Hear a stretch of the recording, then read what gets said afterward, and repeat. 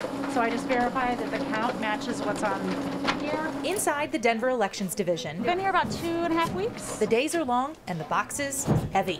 We do about 20 boxes a day, sometimes more, but it's a lot of carrying. That's Jill Lindgren, a first-time ballot counter this election season. It's a much more physical, demanding job than I ever anticipated, but it's good. I don't have to go to the gym.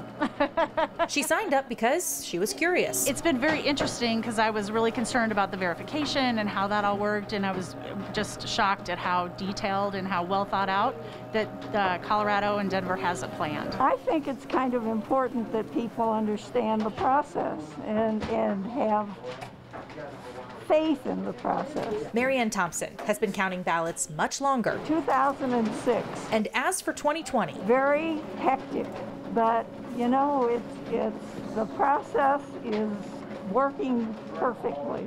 It's just there's a whole lot of ballots to count this time around. You'll notice Denver's ballot counters wear buttons announcing their political party. Jill is Republican, Marianne a Democrat. There's a lot of the stuff that we do here where you need two people, like in adjudication. If there's something that's off on a ballot, you have someone from different parties sit together and they agree on what the answer should be. So it's really completely bipartisan here. They know the world is watching, lobbying both criticism and praise. My hands are a little sore. But in here, they're just busy.